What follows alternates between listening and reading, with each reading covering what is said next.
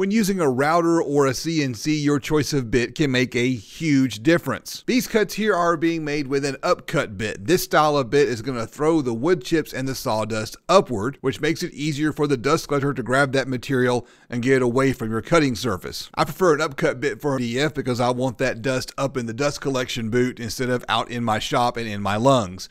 But there is a downside. That upcut bit leaves a bunch of fuzz, and you've got to come back later and clean that with some sandpaper. You've got to decide for yourself if the improved dust collection is worth the extra trouble. But when cutting with plywood, that upcut bit causes a big problem. You can see here that when you cut along the grain of that outer veneer of the plywood, the upcut bit produces these long wooden hairs. These hairs are going to clog up the dust collection boot and cause a great deal of mayhem. Here's what happens when you switch to a downcut bit.